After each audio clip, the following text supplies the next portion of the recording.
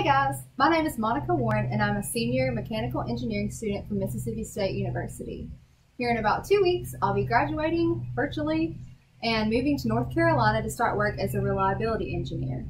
A reliability engineer is somebody who goes through each device within a plant and makes sure that everything is up to code, meets regulations, doesn't need any repairs or replacements.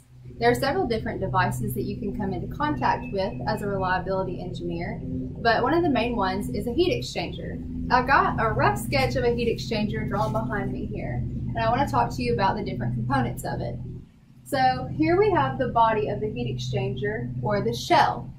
All right, and throughout this horizontal axis of the shell, there are several long tubes. That's what these 3 lines are supposed to represent. A heat exchanger is supposed to allow for 2 different fluids to pass through the heat exchanger and transfer heat between the 2 fluids. So you have one fluid that will come into the tube inlet and pass through the tubes out the tube outlet. Then you have another fluid that will come in through the shell inlet and pass out the shell outlet. Now, the shell fluid is able to move about around the outside of the tubes, never coming into contact with the fluid that is inside the tubes. As they pass through each other, even though they have the separation of the tubes, they're able to transfer heat. So the hotter fluid transfers its heat to the colder fluid. There are also these little things called baffles. Baffles are just small pieces of metal that are strategically placed inside the shell of the heat exchanger so that you can improve the heat transfer, right? Metal is typically a good conductor, so heat is transferred easier when you have that metal to kind of help it along. All right, so now that we understand some of the components of a heat exchanger, I want to talk about how to calculate the heat transfer.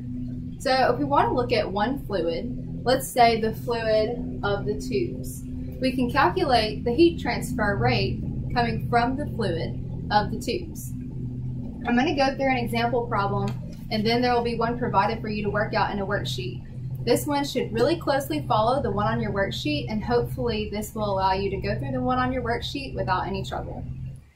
So the equation that we're using is going to be Q is equal to M dot Cp T exit minus T enter. Okay, Q is the symbol we're going to represent heat transfer with.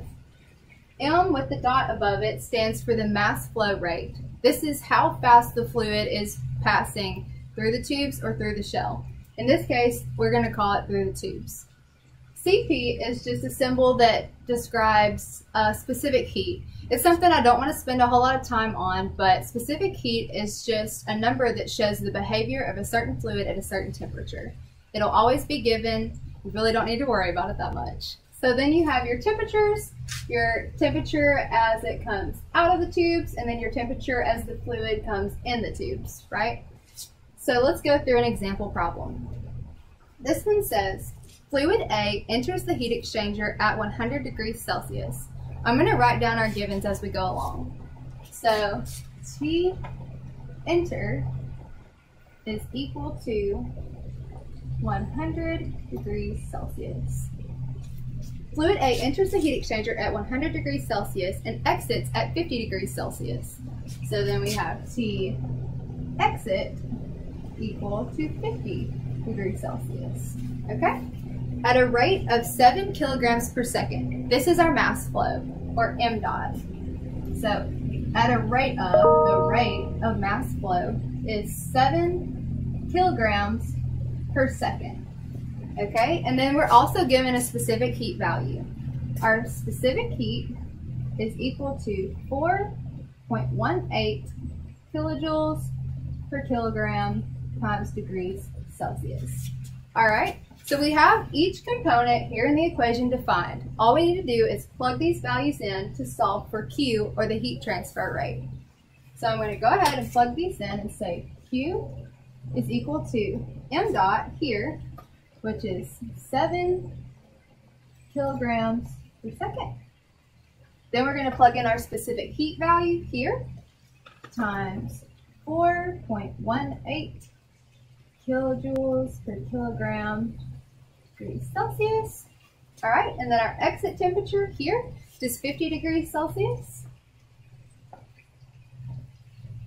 And subtract out your T enter, 100 degrees Celsius. All right, we're gonna plug all of this into our calculator.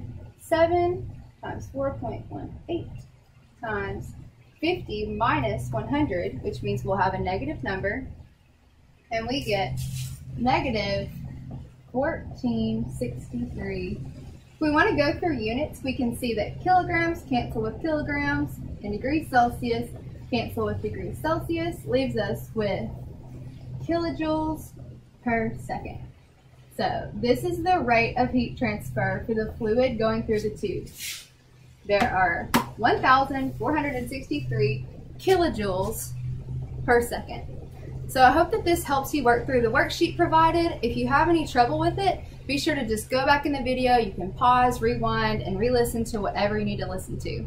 I hope that y'all are able to process. This is a lot of information at one time, but hopefully you learned a little bit about heat exchangers.